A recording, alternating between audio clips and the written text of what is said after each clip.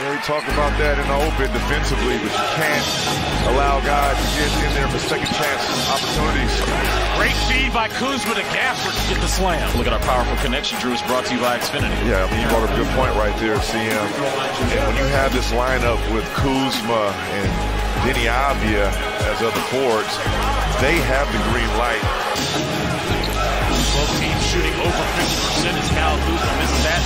Good to see Daniel Gafford clean that up. Eventually leaving Monte Morris wide open for a tray. This is up 4. You see the three-point shooting, and there's a steal. Here's Morris. The up and under lay-in is good. Don't do it. Sensational move.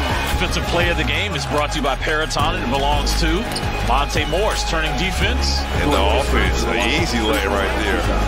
What did you like about Washington's defense there in that first half? I like the sense of urgency, helping the helper. It was a bunker mentality. We talk about guys having each other's back. Solid defense by Kuz, forcing a missed turnaround shot. 8.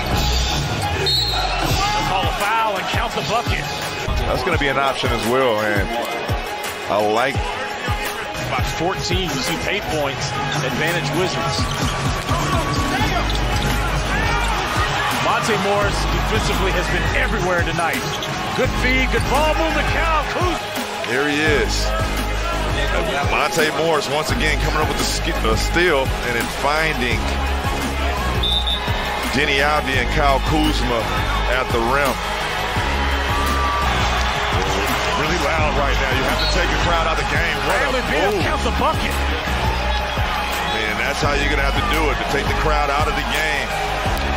Aggressive, going downhill, bring the pain towards them. And I mean, that was a tough finish.